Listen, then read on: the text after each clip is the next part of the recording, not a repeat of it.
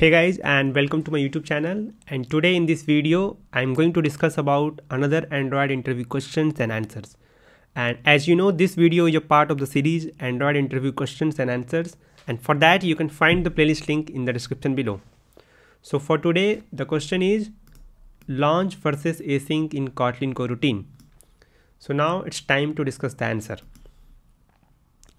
Both launch and async are the functions in Kotlin to start the coroutine. This is very important to know. Both are used to start the coroutines, like we start the thread, right? Similarly, in Kotlin coroutine, both launch and the async are used to start the coroutines. And there is a common misconception that launch doesn't return anything, and that statement is completely wrong. Both returns something, right?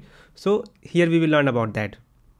The major difference is that the launch returns a job that doesn't carry any resulting value, whereas the async returns an instance of deferred job which has a await function that will help us in getting the result from that, right? So that is very important to understand. Launch returns a job, whereas the async returns an instance of deferred job.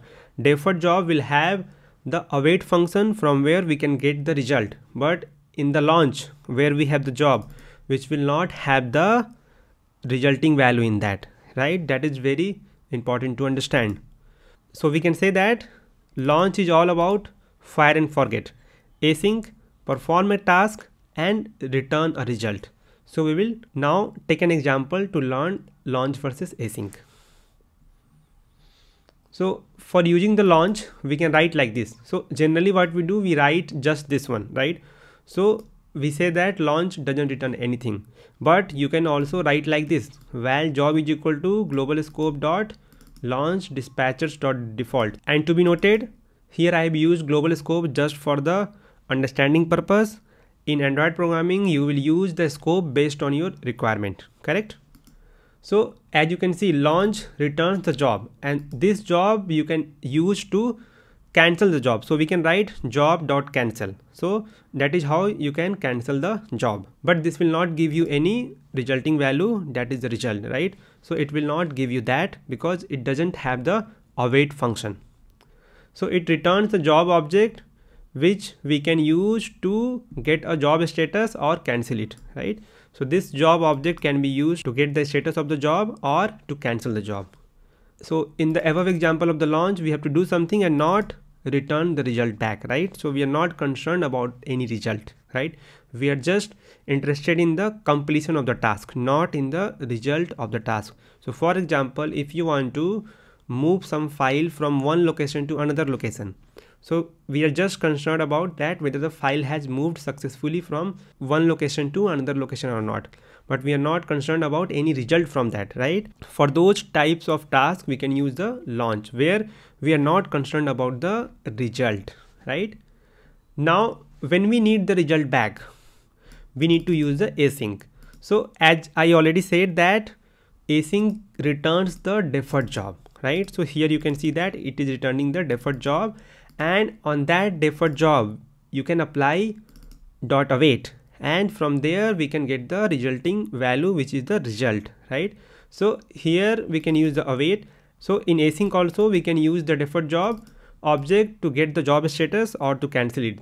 So the difference between the deferred job and the job is that on the deferred job we can apply the await, and through that we can get the result, but that is not the case with the job. Otherwise both the job and the deferred job can be used to get the status or cancel the job, So that is how the deferred job is different from the job, and we get the deferred job in case of async, and we get the normal job in case of the launch, right? So that is the case with the launch and the async.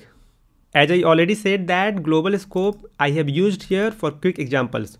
We should avoid using it at all the cost, and in an Android project we should use the custom scope based on our use case, such as the lifecycle scope, view model scope, and etc.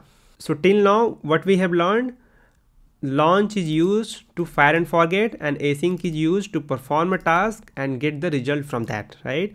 But Very important again, launch doesn't return anything is a completely wrong statement. Both returns the job, in which one we have the job and in the another one we have the deferred job, right?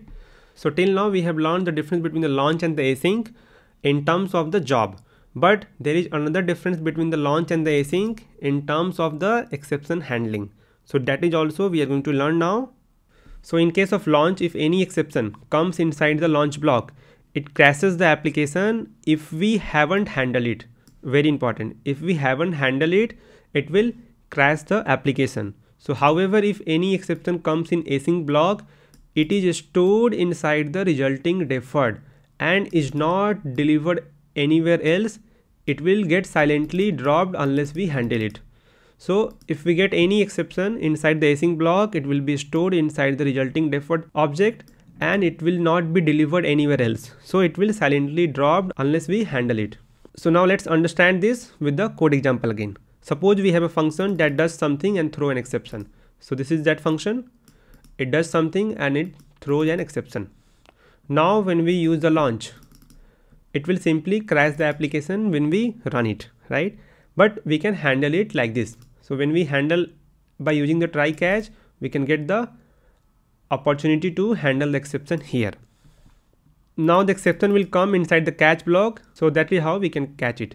Now using the async, when we use the async and run it, the application will not crash, the exception will get dropped silently. As the exception is getting dropped silently, we will not be able to know what is the error, right? So to catch that, we will have to write again try catch, and this is how again we get the opportunity to handle the exception.